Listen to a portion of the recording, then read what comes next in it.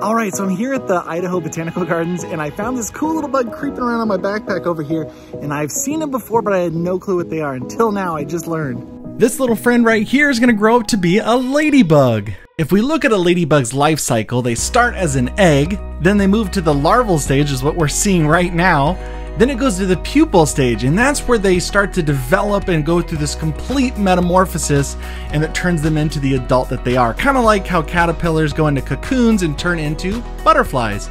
But then the last stage, of course, is the ladybug, the adult stage. Isn't that cool? I would have never guessed this spiky little friend right here would have become a ladybug. And if you want, you can draw a ladybug with me on my YouTube channel.